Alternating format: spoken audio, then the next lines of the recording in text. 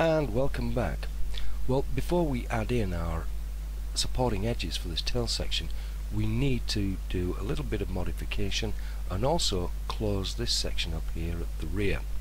So we put it into the vertex, and I'm just going to select those there.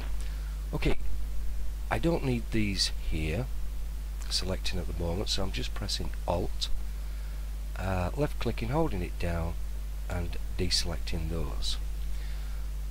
We're going to go to Make Planar and we'll click X. Deselect those, and then I need to select these on this side. There. Make Planar on the X-axis. Then we'll select both sections. So if I press Control, go down there, select them, press R for our scale tool,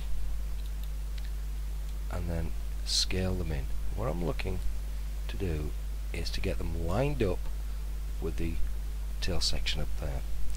Let me just press Alt so I can rotate around a little bit. That's not looking too bad.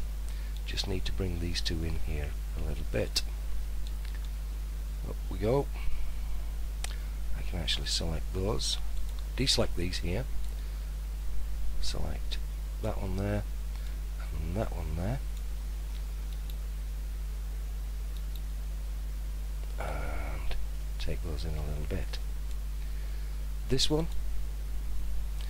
W key to bring in our move tool, straighten that up a little bit. Now I need to go to our edge. What we're going to do is select these edges down here and those edges down there. So press Control. I'm just going to run down, select those edges there, down to that bottom there, then up this side here.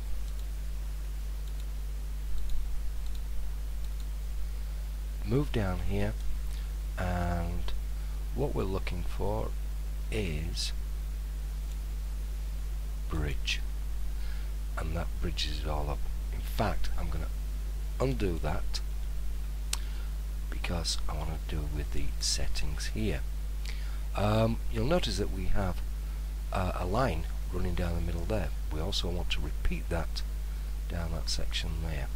So if we say 2, that includes that, and we'll say OK.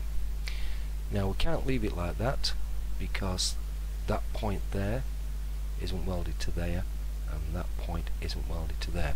What do I mean by that? Well, if we pop in, have a look, go into vertex, and as you can see, that vertices there is already selected. Let's rotate around. I'm just going to pull that, and you can see that it's not actually connected to that vertices there. We need to do that, so let's pop down, and we're looking for a weld, target weld. Select that, click that vertices there, and you can see that line being dragged out, that dotted line. Just go on and select that vertices there. That's welded. And we need to do the same here at the bottom. It's still on target weld. Click on that. There's that dotted line. Just move it up to that vertices and click there. And that's completed that little bit. So now we can turn our attentions to modifying the top section up here. Just zoom out a little bit. Now this section here actually tapers, so we need to modify that there and that there. Just rotate around a little bit there so I can see. Excellent. Pull this down. I'm going to select those vertices. Turn off target weld. I'm going to select those vertices there. Hit R with our scale tool and push those in to about there. We also need to do the same to these two vertices.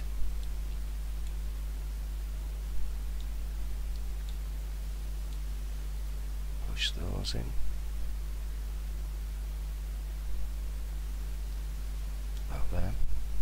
Now we need to sort them out down here. Let's just come out a little bit. Here I can select that one. Pressing Alt key, we can select that one, and then just taper those in a little bit there. Let's come down, select that one, Alt key, select that one, taper that in just a little bit there. Then these, Alt key, taper that in there. Now we also need to select these here, so Control, select that. Let's just put that on to move to for a moment. Select that one, and that one, and we need to bring these back a little bit,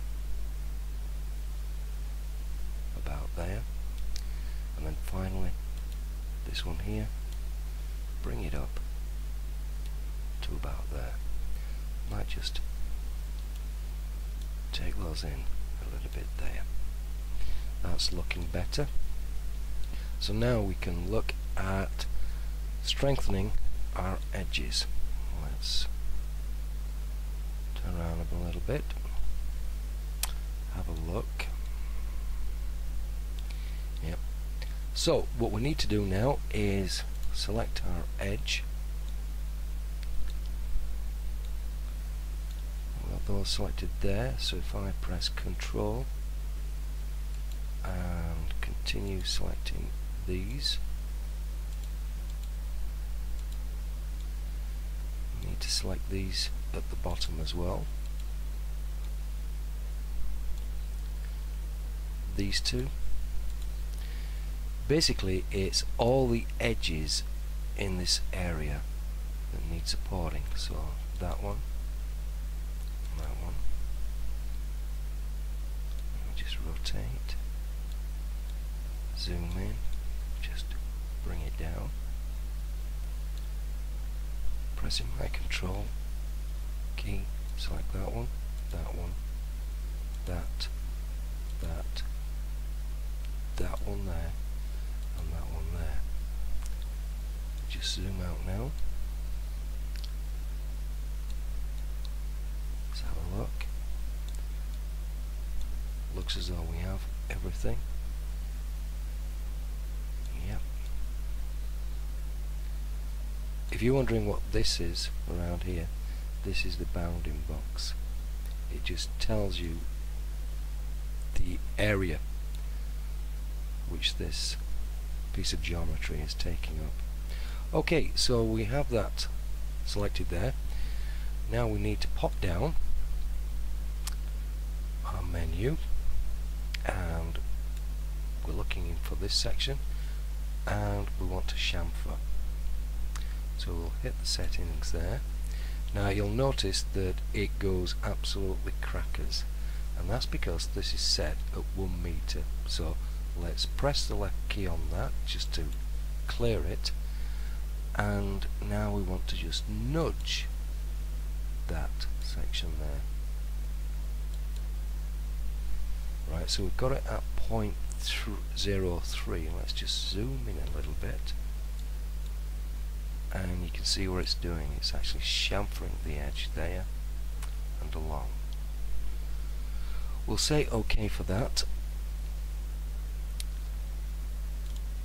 Go back up to the root, come back, rotate round, and what we need to do now is see if it actually can stand our turbo smooth being applied. There it goes. Tell you something, that is not too bad.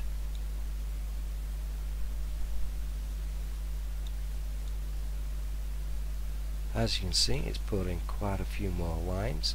It's put supporting lines down there as well. But that has kept its shape. Let's just hit F4 for a moment. Any artifacting? Now artifacting is anything that doesn't look right. We can see that there are stress points around there, but that's acceptable. That's not looking too bad. Some artifacting along there, but again, that's acceptable as that amount. Yep. Okay, let's see what it's like when it's rendered. I've just got the active frame. It's a single, yeah, active time segment. Don't worry, we'll be going through this lot when it comes time to render. Output size, custom. I'll just HD TV video. Let's render, see what it's like. I think we're getting there. Definitely think we're getting there. That's looking quite good.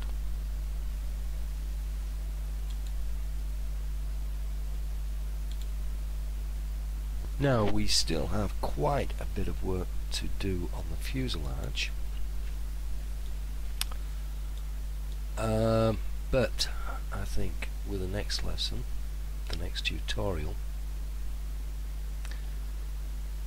we'll start doing the wings, the main wings down here. So, unhide our reference material, unhide our frame helpers, and we'll pick it up in the next tutorial. I'll catch you later.